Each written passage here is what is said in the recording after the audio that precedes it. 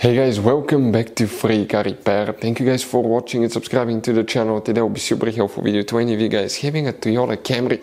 We're talking about this generation right here from year 2015, 16 and 17. If you have one of those, you need to find where the SRS module, guys, this is the restraint system module, is located. Practically, in other words, this is the airbag module computer. We'll explain which two fuses you need to check. But consider this entertaining video only. This is not a how-to video. Why? Because you have to be qualified and certified to work on airbag systems. Otherwise, airbags can injure you or even kill you. So consider this not a how-to video. This is an entertaining video only. Quick reminder for any of you that are qualified to work on airbag systems. In most cases, you need to disconnect the car battery for at least 1 hour before removing fuses or working on airbag modules, components, anything like that. That way you can minimize the chance for something terrible to happen. Number two, it's very important on these new vehicles which battery terminal you disconnect and reconnect first. If you do it the wrong way, you can burn modules, computers that can cost you thousands of dollars in repairs. We have a special video on the channel that explains which battery terminal to disconnect and reconnect first. Also, we will explain where you can buy cheap parts, tools, fuses, relays at a good price, quick shipping. That way you do not waste your money, and why it's important to test fuses and relays. All that, guys, will be covered absolutely free for your convenience. Make sure you stay until the end. So before we start, let us tell you a little bit about us, guys. Every single car we get here at the garage, we try to make at least 200 to 300 free repair videos. We take them completely apart, engines, transmission. We show you how to do practically almost anything, guys. We even do body works. We have more than 12,000 free repair videos on our channels that can save you thousands of dollars in future repairs. Now, on Toyota Camry, guys, Camry, if you have that generation, we'll be making a video for every single fuse, every single relay. Why we do all that?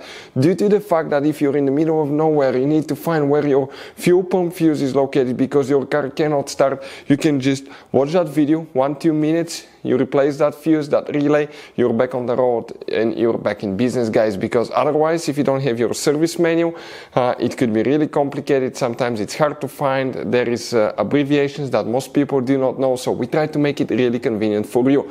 Another thing, guys, if you need to buy parts, tools, fuses, relays, okay, you see that you have all these different kinds of fuses, guys, okay? You have different kinds of relays. You have these special fuses, by the way, that look like this one here. Check this thing out. We will put the links in the description of the video below where you can get them at a good price, quick shipping. That way you do not waste your money and time. So let's start on it now.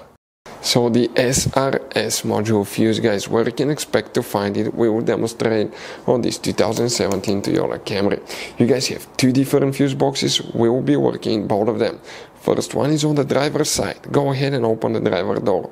Look above the brake pedal, under the dash, all the way upside down in the left corner. You will see one white cover there. Go ahead, guys, and open it. Once you do that, underneath it, you will find a fuse box layout that will look just like this one right here. But before we continue, let's explain quickly why it's always a good idea to test fuses and relays. So let me explain why it's super important, guys, to test fuses. Fuses, not often you can see if they're burnt or they're good. Sometimes they may seem perfectly fine, you think it's a good fuse, you put it back in, and you end up spending money and time on parts and problems that do not exist, guys, when all you had to do, test your fuse, find out it's bad, replace it, fix your problem. So we will have a video how to test a fuse, okay, different kinds of fuses, and how to test relays, guys. We're going to put the link in the description of the video below, specifically to that video. Please check it out. Here, guys, we'll need to check one fuse, and this is fuse that's 25, 26, 27, 28, 29, 30, 31.